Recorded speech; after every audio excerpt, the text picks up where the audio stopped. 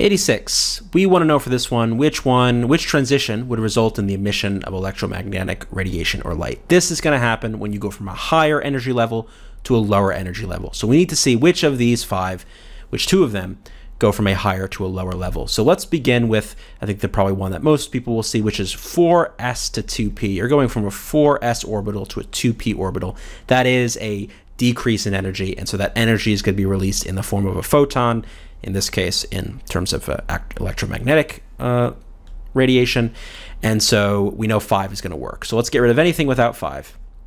Now this might give you a hint, 1 or 3, and it might be a little bit harder to see, but actually 3d to 3p is also a drop because the d orbital is more energetic than the p orbital, and so dropping from 3d to 3p would release a photon, and so we're going to get choice E for this one. 87, we want to know which of these reactions will lead to the reduction of phosphorus. So first we need to find out the oxidation number of phosphorus, and then we'll go from there. So P4O6, each of these oxygens is -2, so that must mean the total oxygen charge is -12, which means each of these phosphorus has got to be +3 because that's what's going to make it everything neutral. 4 times 3 is 12, add that to -12, neutral. Over here, each of these oxygens is -2, so that's -6 total.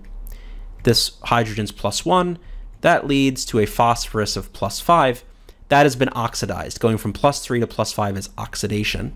So we can get rid of anything with 1 in it because that's oxidation.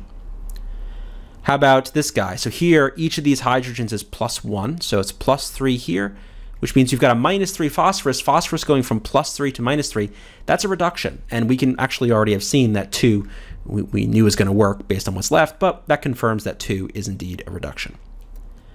Finally, how about this guy over here? I've got -6 for my 3 oxygens. I've got +3 for my 3 hydrogens, which leaves +3 for phosphorus. And here there's no change. So there's neither any oxidation or reduction.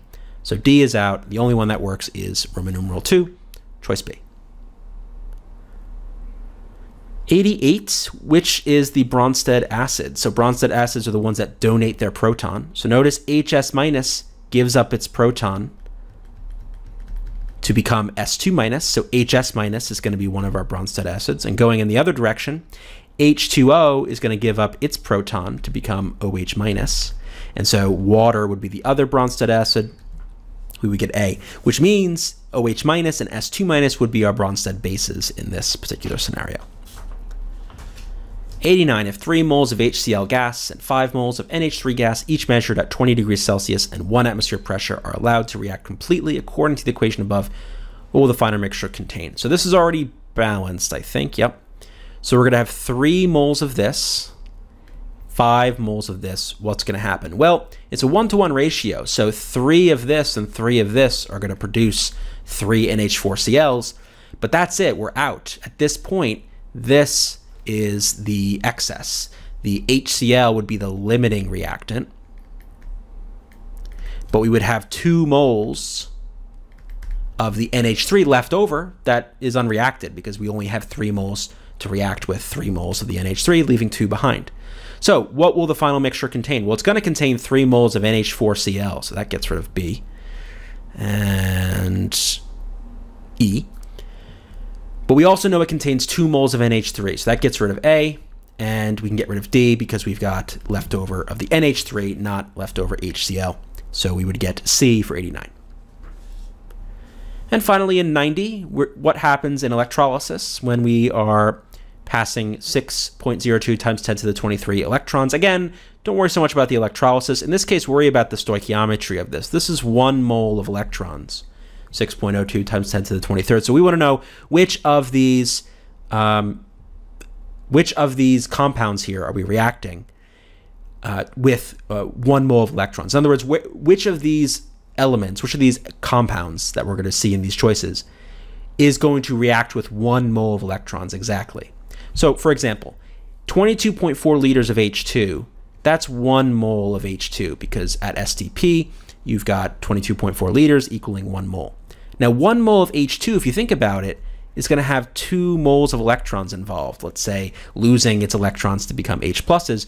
that's going to incorporate 2 moles of electrons because you've got 2 H's. We only have 1 mole. That's not it. Same thing with B. You've got 1 mole of O2. Again, that's going to require 2 moles of electrons. Same thing with C. 1 mole of Cl2. Again, 2 moles of electrons are going to be involved in, let's say, reducing Cl to Cl minus. You're going to have 2 Cl's per mole, and so you'll need 2 moles of electrons. So that's out. Same thing with E. In E, copper is copper 2+, and so you would need 2 electrons to react with that to form, let's say, solid copper. And so again, that requires 2. But AgNO3, Ag is plus, that can react just fine with 1 mole of electrons to be reduced into the silver metal. And so that could involve the passage of 1 mole of electrons, and so that one is